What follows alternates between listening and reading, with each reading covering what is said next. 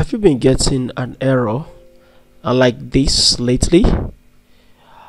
A lot of things can cause this. Now, one of the error I discovered of recent was that after designing this database, I started having this error popping up. Now, there is a tool I used to actually do the search for this. I had to look for solution to this. It really baffled me that I couldn't find a good solution. They were actually suggesting on some website talking about the local setting by typing on this, and then when you come here, you click on when you type international intl.pl, I get a new pop-up here. I go to administrative settings and they come here, which has to do with the system local setting. I set it based on the language that the database was created on. Then the system can actually fix this error after restarting the PC.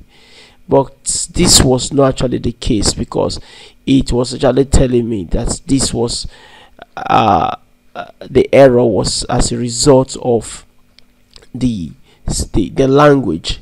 So, but this is a different case entirely. But actually, indirectly, this is the problem. But how did I fix this? As you can see, this error here is actually disturbing all the system. Now, if I open another form, let's assume I actually created other database forms and it was not giving me that problem. I opened so many, I had to create the database. In fact, this took me a lot of hours. If I click on this, you see it was because I still have the same form here. But what I discovered was that there was a particular character that was causing this problem, and this was it. This Unicode character for male and female was actually causing this problem. So how do I get it fixed? What I had to do was to delete this. So if I delete this, I discovered that every code was working. So if I click on this now, you see it's now working. So this was a great problem. So I decided that, okay, what do I need to do? So if I come and if I change this, let me say the name of this and see if it's going to work. So if you come to this place now, you discover the programming name for this is, you see this one here, which is the name for this. So let me change it into just age and click on enter and see if it's going to work.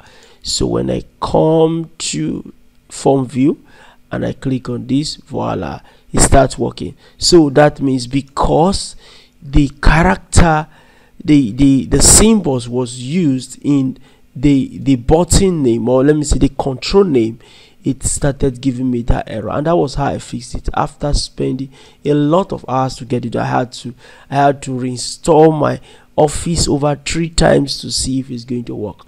Yet it did not work until I started deleting this. So if you have this kind of problem, I will just implore you to just please just try to fix this character. It might be the problem that you are facing.